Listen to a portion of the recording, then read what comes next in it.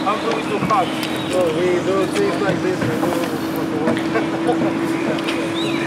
okay, nice.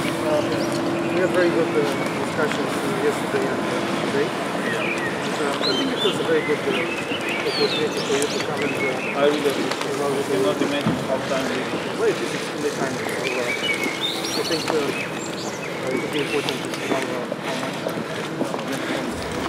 Okay, so I'm very glad to be able to welcome today my good friend and colleague, Minister Kuleba, Minister of Foreign Affairs of Ukraine, in Bucharest for a very special meeting, which is organized for the first time, the trilateral Romania, Poland, Turkey, together with our very important partners in the East, Georgia and Ukraine.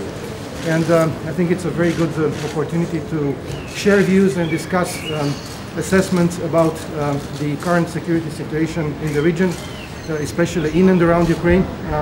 We have seen the massive deployment of Russian troops recently, and despite the fact that well, we have an announcement of withdrawal of these troops, I think it's very important to see what are the root causes, what are the measures in order to de-escalate and to make sure that such kind of events do not happen again.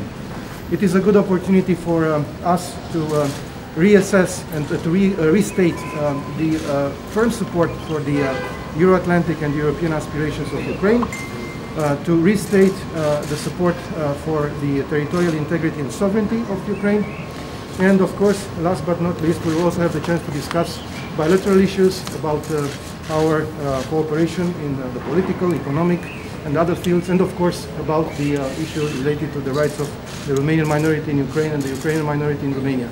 So please, Dmitry, a few words. Thank you. This is an extremely timely meeting, and I would like to thank Bogdan for hosting us here in Bucharest. And I will thank all three ministers for inviting Ukraine and Georgia to participate in their meeting. This meeting is timely because it's taking place against a very dangerous development in our region, and this development is directly relevant to security not only of Ukraine but also of Romania and entire Black Sea region and all countries. This is the Russian military buildup that is taking place not only along the eastern border of Ukraine, but also in the illegally occupied Crimea, and thus affects security of all of us. It is true that yesterday Minister of Defense of the Russian Federation said that military exercises are over and their forces will be brought back to their stations. But I would like to emphasize two things here. First, we want to see that Russian deeds match Russian words. What was said is not enough. We want to see that this will be implemented and that all these forces will be removed from our border.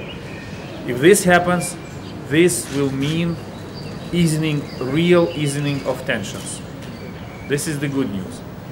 But I would like all to remember that even this pullback will neither mean the end of escalation nor of the conflict, because eastern Ukraine is still occupied by Russia, Crimea is still occupied by Russia. And Ukraine will welcome all constructive and consequent steps of Russia to systemically de-escalate situation and put an end to the Russian aggression against my country. I would like to thank Romania and other NATO and EU countries for offering very firm and immediate support to Ukraine in this situation. This is where you really get a clear understanding who is your true friend and who is a friend that is on the paper only. Romania proved itself to be a true friend of Ukraine, and I appreciate Minister Aurescu's involvement in this thing. We are absolutely confident that Russia decided to immediately stop its military exercises partly because of this international reaction to its activities. Pressure works when properly and timely applied, and this was the case. I would like to reiterate that aside of security and NATO-related issues, we will also have a bilateral meeting to which I'm looking forward, and I want all of people who care for Romanians living abroad to know that Romanian community in Ukraine is an asset of our country.